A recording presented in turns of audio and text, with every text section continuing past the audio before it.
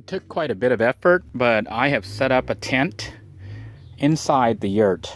Originally I had set it up over here, but then there was no room to walk around or do anything, so I moved it over to the bed. It's a really tight squeeze. I just hope the thing doesn't poke a hole through the wall there.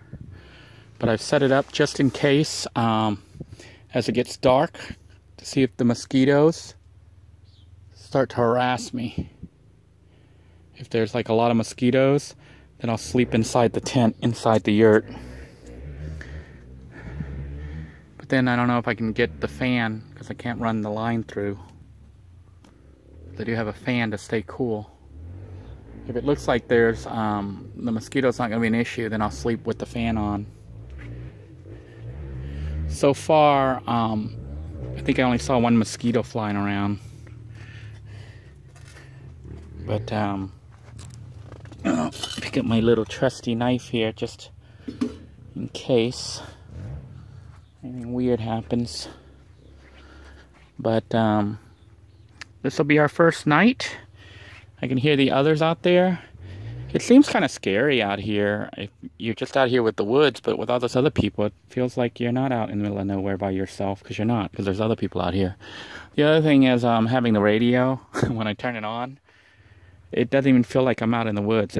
You know, this yurt feels like a house. It feels like a nice room. Well, not a nice room, but a room. So I'm gonna go ahead and have dinner now, and just plan to chill a little bit and sort through my things, and hopefully get some rest tonight. I haven't really slept very well over the last couple days because of all this heavy moving. But the moving's done. You know, for better or for worse, I've moved everything out of the house, or out of the apartment. Hopefully I won't need this tent. If it's nice enough to stay in the yurt without the tent, then that's the most ideal.